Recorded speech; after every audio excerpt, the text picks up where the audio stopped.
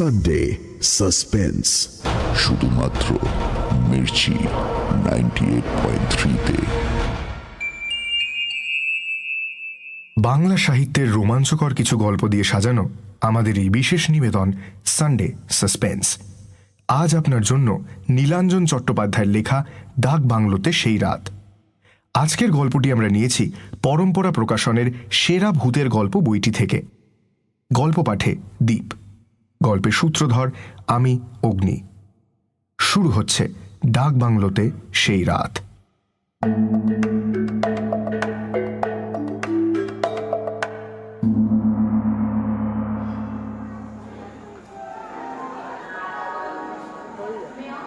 Train যখন স্টেশনে এসে পৌঁছলো তখন রাত 9টা বেজে গেছে। নেমে পড়লাম বটে, তবে এই স্টেশন আমার সম্পূর্ণ অচেনা। এখানে আমি আগে কোনো দিন আসিনি। আজ আসতে হলো চাকরির খাতিরে। সেই বিকেল 4:15 লোকালে শিয়ালদা থেকে উঠেছিলাম। প্রায় 140 কিলোমিটার রেলপথ আসতে 5 ঘন্টা লাগার কথা নয়, মাত্র ঘন্টা 3-এর মধ্যেই আমার পৌঁছে যাওয়ার কথা। কিন্তু মাঝ রাস্তায় দুর্ঘটনার কারণে লাইন অবরোধ ছিল বহুক্ষণ। তার ফলে গন্তব্যে পৌঁছতে এত দেরি।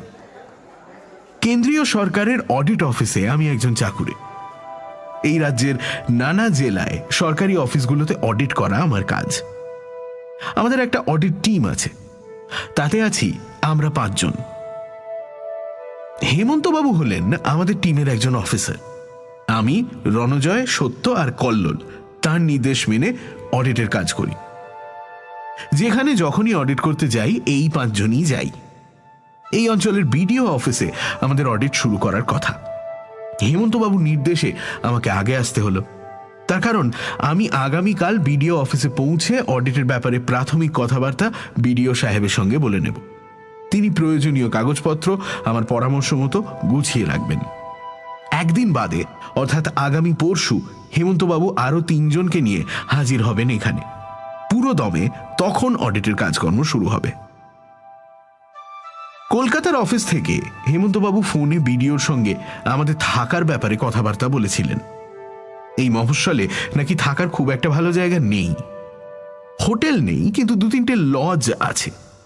সেরকমই একটা লজে 3টে ঘর বুক করে আমাদের কয়েকদিন থাকার ব্যবস্থা করা হবে। আর একটা পুরনো ডাক বাংলো আছে। সেখানে আমাদের 5 জনের একসঙ্গে থাকার সংকুলান না হলেও 2 রাতের জন্য আমার একা থাকার ব্যবস্থা করা হয়েছে। হেমন্তবাবুরা এখানে এসে পৌঁছলে ডাক বাংলো থেকে পাত্তারি গুটিয়ে আমি ওদের সঙ্গে লজে সাময়িক আস্তানা কাটব।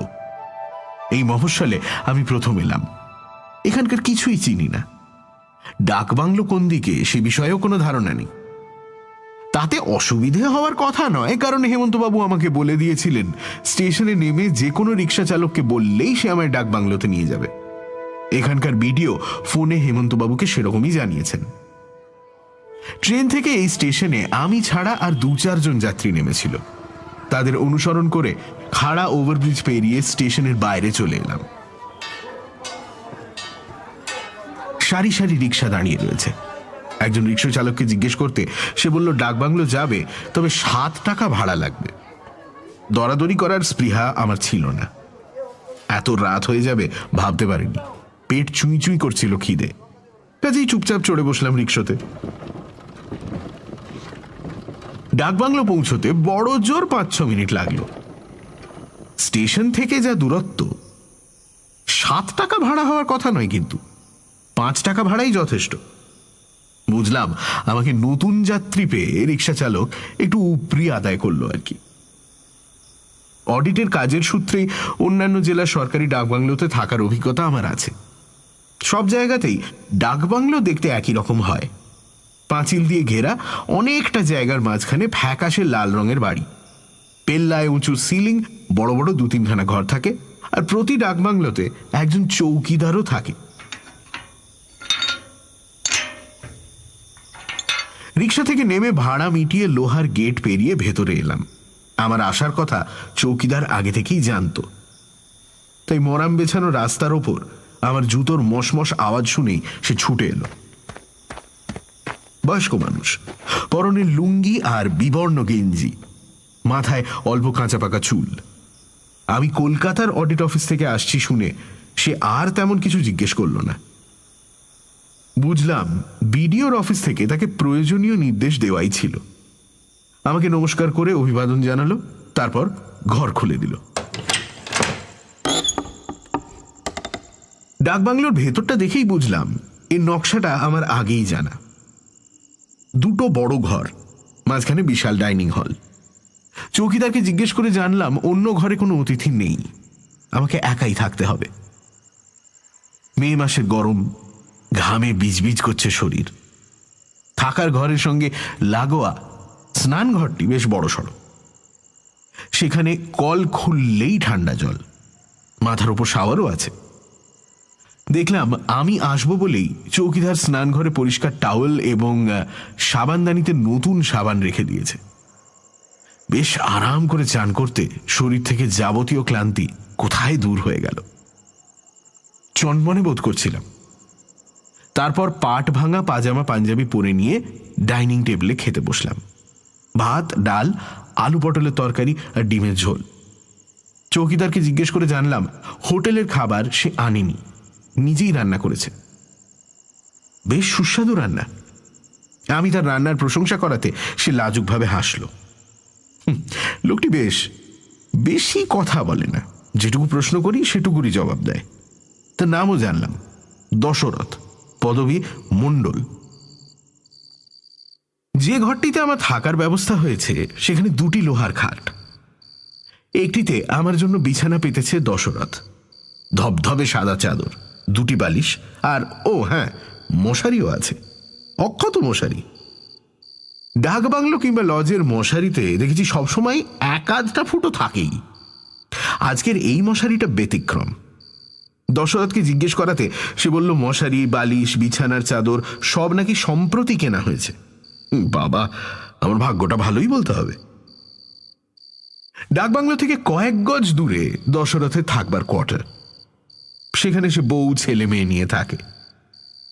রাতে দরকার হলে আমি একটা হাঁক পারলেই সে চলে আসবে বলে জানালো।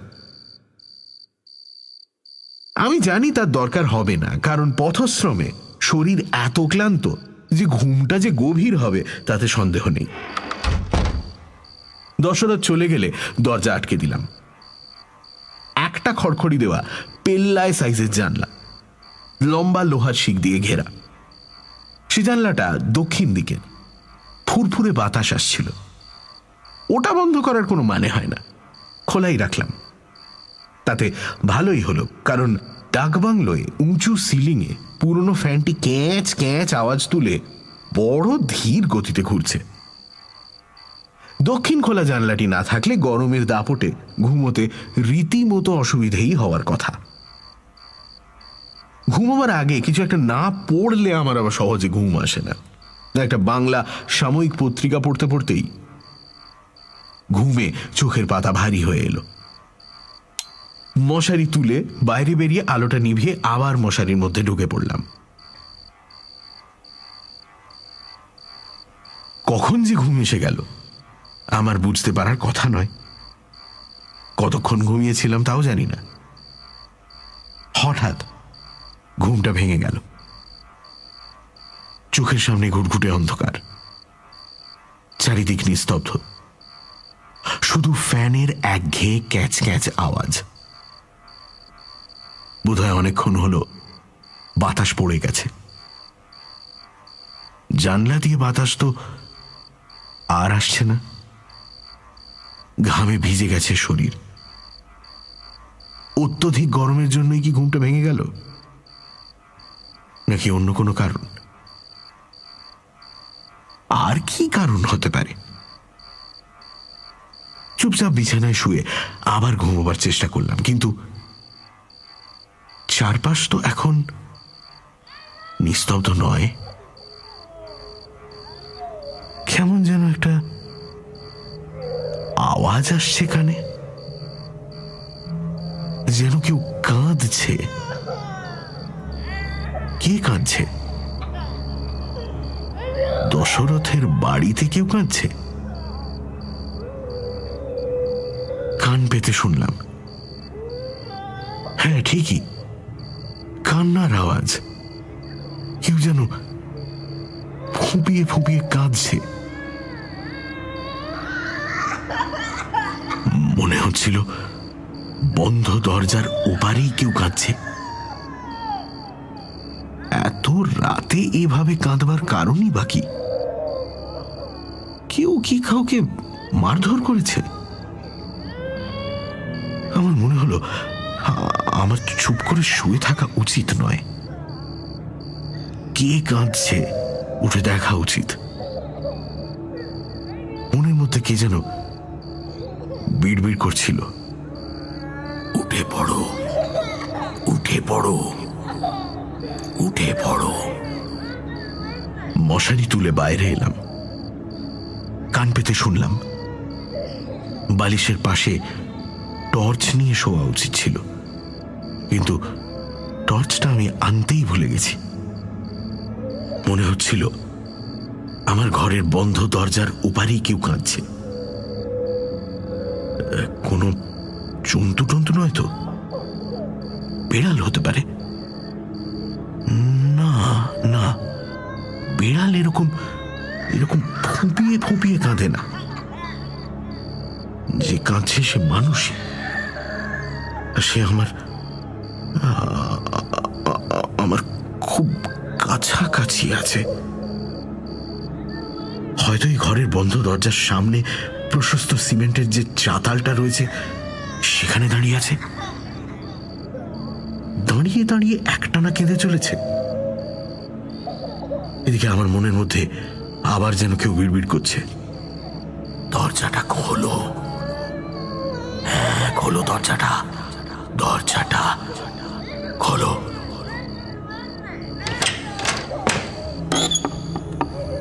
অগ্রপশ্চাৎ বিবেচনা করার সুযোগই পেলাম না। যেন মনের মধ্যে যে কথা বলছে তার আদেশ মেনেই দরজাটা খুললাম। আর চৌকাঠ ডিঙিয়ে ঘরের বাইরে এসে দেখলাম সিমেন্টের চাতালে একটা ছোট মেয়ে দাঁড়িয়ে আছে। তার পরনে হাঁটু পর্যন্ত ঝুলের বাহারি ফ্রক, এক মাথার চুল কিরকম উস্কো খুস্কো, হাত দিয়ে চোখ রগড়ে রগড়ে সে একটানা কেঁদেই চলেছে। আমি একটু এগিয়ে গিয়ে জিজ্ঞেস করলাম, কি হলো খুকি, কাঁদছো কেন? তোমার বাবার নাম কি দশরথ? উত্তরে মেয়েটি মুখে কিছু বলল না, শুধু আঙুল দিয়ে দূরের দিকে দেখালো। আমি কিছুই বুঝতে পারলাম না কি দেখাচ্ছে ও। ওদিকে তো অন্ধকার ঝোপঝাড়, ওদিকে কি আছে? আমি আরো একটু এগিয়ে গেলাম। মুখে বললাম, ওখানে কি দেখাচ্ছ খুকি? কি হয়েছে ওখানে? উত্তরে মেয়েটা এবারও মুখে কিছু বলল না। ও কি কথা বলতে পারে না? বোবা। কিন্তু বারবার আঙুল দিয়ে দূরের ঝোপঝাড়ের দিকে ও কি দেখাতে চাইছে? এবার মেয়েটা চাতাল থেকে মোরামের রাস্তায় নেমেছে। এক টানা কেঁদে যাচ্ছে আর বারবার আঙুল তুলে দূরের দিকে দেখাচ্ছে। আকাশে এক ফালি চাঁদও নেই। অন্ধকারে ঘন হয়ে আছে চারপাশ। আমি আবছাভাবে মেয়েটাকে শুধু খেয়াল করতে পারছি। এখন দেখছি ও ছুটে যাচ্ছে দূরে, যেদিকে ঝোপঝাড়। তবে ওদিকে তো পাঁচিলের বাধাও আছে। কিছুটা গিয়ে থামছে, আমার দিকে তাকাচ্ছে, আঙুল তুলে কি যেন ইশারা করছে, আবার ছুটছে। আমি আর স্থির দাঁড়িয়ে থাকতে পারলাম না। ভীষণ কৌতূহল হচ্ছিল আমার। কি দেখাতে চাইছে মেয়েটা? ইশারায় কি বোঝাতে চাইছে? আমি সিঁড়ি দিয়ে মোরামের জমিতে নেমে এলাম। তারপর মেয়েটা যেদিকে ছুটছে সেদিকে এগোতে লাগলাম। খানিকটা এগোতেই দেখি গাছপালার মাঝখানে একটা ইদারা। আর সেই ইঁদারার পাশে একটা ঝাঁকড়া গাছের দিকে তাকিয়ে আতঙ্কে বুক হিম হয়ে গেল আমার। সেই গাছের ডালে একটা মানুষ গলায় দড়ি দিয়ে ঝুলছে। দমকা বাতাস বইল একবার, আর আমি দেখলাম বাতাসের দাপটে ঝুলন্ত শরীরটা ঘুরপাক খাচ্ছে। মানুষটি কে? সে গলায় দড়ি দিয়েছে কেন? কেন? মেয়েটাই বা কে? এরকম ভাবতে ভাবতে আমি দেখলাম মেয়েটা ইঁদারার চওড়া চাতালে গিয়ে উঠে দাঁড়িয়েছে।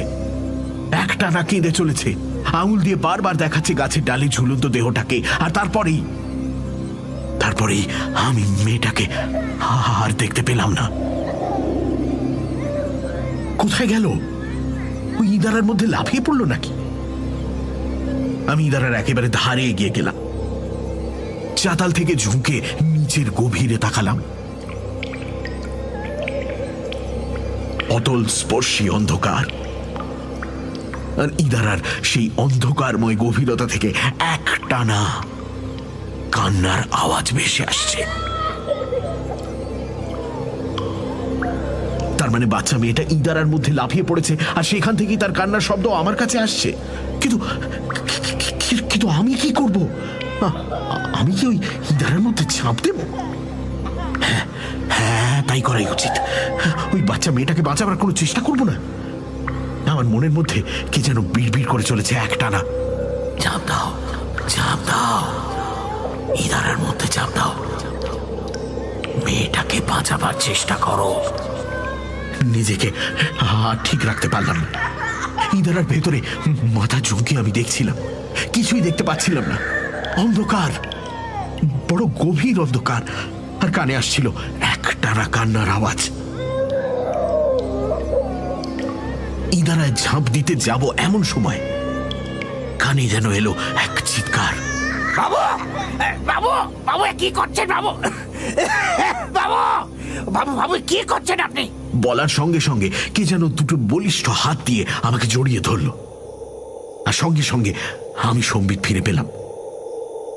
আমি বুঝতে পারলাম দশরথ আমাকে দু হাতে চেপে ধরে আছে, আর আমার কানের কাছে চিৎকার করছে, বাবু, বাবু, বাবু, বাবু, কি করছেন?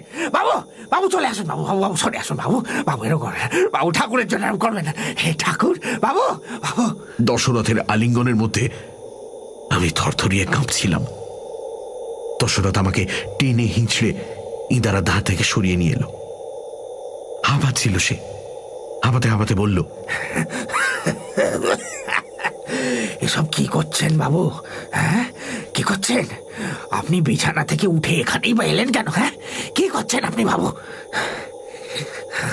আমি আঙুল তুলে দশরথকে দেখাতে চাইলাম গাছের ডালে ঝুলন্ত মৃতদেহটি।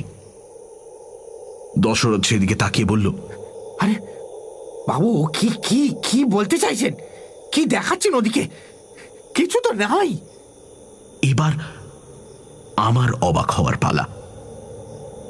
আমি দেখলাম গাছের ডাল থেকে ঝুলন্ত সেই মৃতদেহটির কোনো চিহ্ন নেই।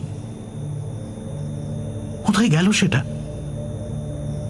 আমি কাঁপতে কাঁপতেই বললাম, ওই ডালে একজন গলায় দড়ি দিয়েছে। আমি স্পষ্ট তার দেহটা ঝুলতে দেখেছি, আর একটা বাচ্চা মেয়েও ছিল। সে শুধু ফুপিয়ে ফুপিয়ে কাঁদছিল।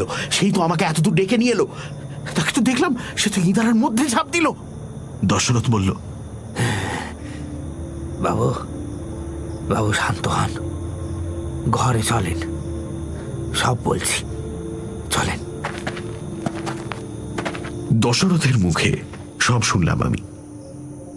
প্রায় বছরখানেক আগে একজন সরকারি ইঞ্জিনিয়ার তার 10-11 বছরের মেয়েকে নিয়ে এই ডাকবাংলোতে রাত কাটাতে আসেন। পরের দিন সকালে দেখা যায় ইঁদারার পাশে ওই ঝাঁকড়া আম গাছের ডালে গলায় দড়ি দিয়ে ঝুলছে লোকটি, আর তার মেয়েটি নিখোঁজ। পরে ইঁদারার জলে মেয়েটির দেহ ভেসে ওঠে। এসব নিয়ে নানান লোকে নানান কথা বলে, কেউ বলে মেয়েকে ইঁদারার জলে ঠেলে ফেলে দিয়ে লোকটি আত্মহত্যা করেছিল, আবার কেউ বলে মাঝরাতে বাবাকে ওভাবে গাছের ডালে ঝুলতে দেখে মেয়েটি নিজেই ভয় পেয়ে ইঁদারার মধ্যে লাফিয়েছিল। পুলিশের তদন্তে মৃত লোকটির সম্বন্ধে আরো জানা যায় যে সে ব্যক্তিগত জীবনে খুব অসুখী ছিল, কারণ তার স্ত্রী অল্প বয়সে দুরারোগ্য ব্যাধিতে ভুগে মারা গিয়েছিল। দশরথের ধারণা মনের দুঃখে আর অবসাদে লোকটি এখানে এসে আত্মহত্যা করে, আর তার আগে নিজের মেয়েকেও সব দুঃখ কষ্ট থেকে অব্যাহতি দিয়ে ইঁদারার জলে ফেলে দেয়। আমি দশরথকে একটা প্রশ্ন করেছিলাম, এর আগেও তো আমার মতো অনেকের বাংলোয় থাকতে এসেছে, তারা কেউ রাতে কিছু দেখেনি? দশরথ জানালো, কলকাতা থেকে বহু দূরে এই পাড়া গাঁয়ে কে আর আমাদের ডাক বাংলোতে থাকতে আসবে বাবু? হ্যাঁ, সেই ঘটনার পর আপনি প্রথম থাকতে এলেন। দুজনে কথা বলতে বলতে কখন ভোর হয়ে গিয়েছিল। আমি দশরথকে বললাম এক কাপ চা আনতে। দশরথ তক্ষুনি তা করে নিয়ে এলো। চায়ের কাপে চুমুক দিতে দিতে আমি ভাবছিলাম কখন বেলা 10টা বাজবে। আমি বিডিও অফিসে গিয়েই বিডিও সাহেবকে অনুরোধ জানাবো আজকের রাতটা অন্যত্র আমায় থাকার ব্যবস্থা করে দেওয়া হোক, কারণ হেমন্তবাবুর তো সদল বলে আসতে আগামীকাল। তার মানে আজকের রাতটাও আমাকে এই মফস্বলে একা থাকতে হবে। কিন্তু এই ডাকবাংলোতে আর একটি রাতও কাটানো আমার পক্ষে সম্ভব নয়।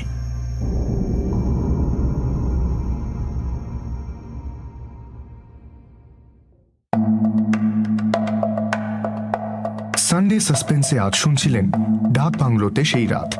মূল রচনা নীলাঞ্জন চট্টোপাধ্যায়, দশরথের চরিত্রে সমক, গল্পের সূত্রধর আমি অগ্নি, শব্দগ্রহণ, আবহ সঙ্গীত এবং স্পেশাল এফেক্টসে শুভদীপ, বিশেষ সহযোগিতায় গোধূলি, পর্ব পরিচালনা এবং গল্প পাঠে দীপ, সমগ্র পরিকল্পনা ও পরিচালনায় ইন্দ্রাণী।